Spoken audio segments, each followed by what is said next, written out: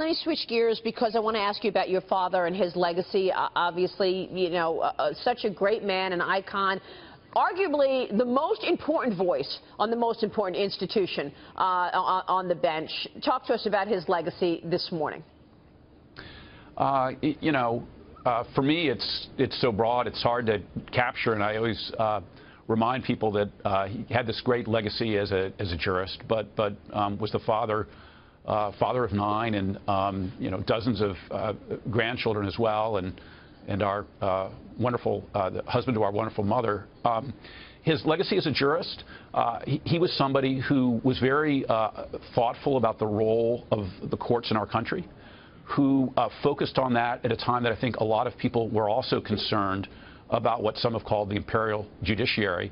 And he had a way with words and was wonderful in articulating for himself, his colleagues, and I think for a lot of other Americans, a view about how our courts should function that I think is a view that will be with us for a long time. Absolutely. He set the tone, really, he did. And which is why this contested situation around replacing him has really spiked. We're looking at pictures of the great Justice Scalia right now. What's your take on this battle over replacing him with SCOTUS nominee Merrick Garland? And I remember an interview that I saw your father give a couple of years ago, and he said, if you ever replace me on the court, I don't think I have to tell you that, of course, I would want to be replaced with someone who will not undo everything I've put in place and who have similar thoughts on things as I do. Would you say Merrick Garland is that person?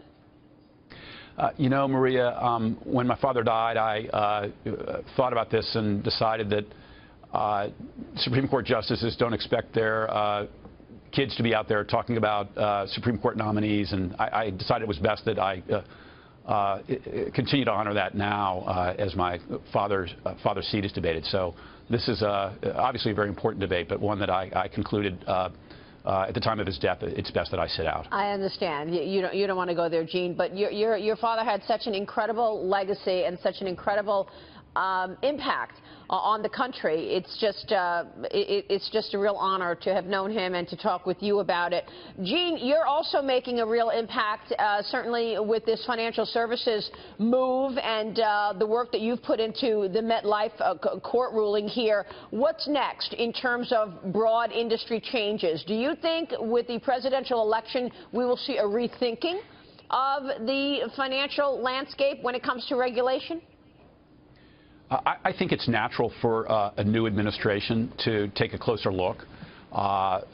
Regulatory policy tends to function a bit like a pendulum. Certainly there's been a move toward very aggressive oversight. I think with these designations, as you've been pointing out, Maria, we've seen some of the real serious adverse effects for important companies. But I think the future here, like so many other things, really hangs in the balance of the election. And I think whether we have a Republican or Democrat is going to be the biggest determinant of where we go next. Yeah, for sure. Gene, good to talk with you. Thanks so much for joining us this morning.